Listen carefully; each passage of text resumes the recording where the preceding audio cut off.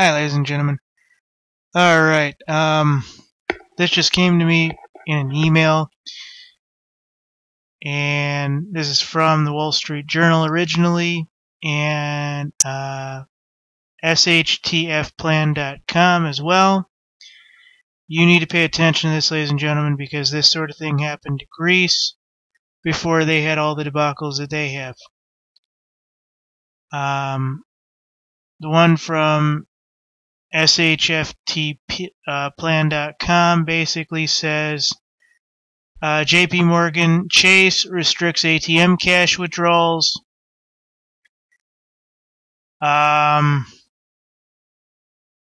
Wall Street Journal has today's date, April 4, 2016, written on it.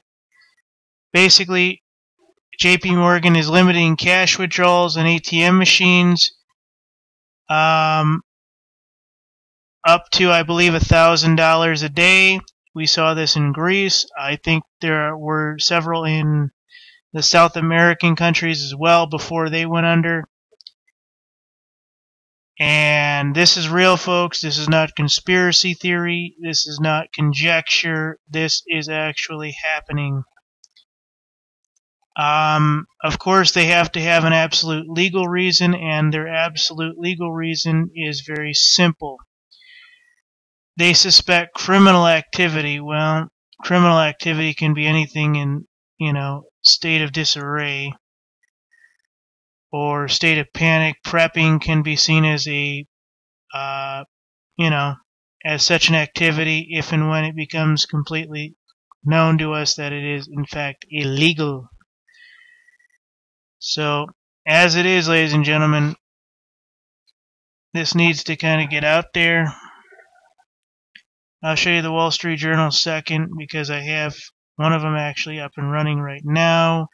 JP Morgan Chase changes last month of fare. Oh, alright, so cash removals of up to $1,000. Maximum daily withdrawals demanded by clients account type. And we come to the Wall Street Journal. Basically says Chase, which is JP Morgan Chase, which is the same branch of banks.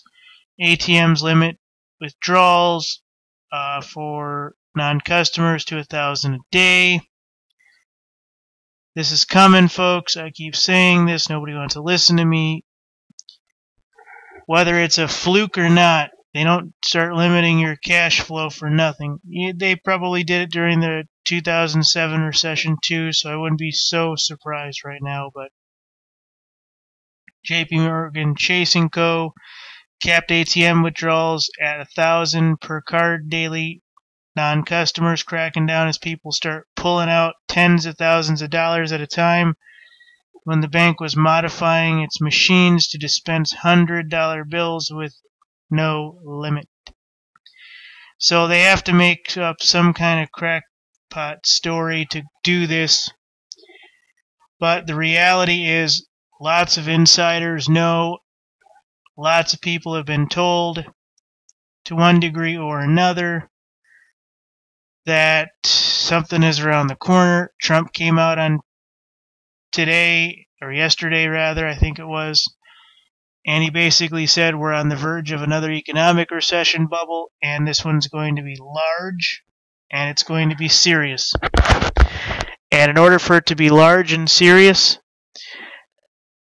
people have been watching this for a while, and they know. I'm not telling you to do anything with your bank accounts, with or without Chase. I'm just telling you and showing you the information as I can find it. This happened in Greece before Greece had a bunch of struggles. I'm certain this happened in 2007, 2008 before the struggles began in that time. So an economic situation, from what I understand, this is in the United States, probably in Canada as well. Looks like it might be around the corner. You guys might want to start preparing.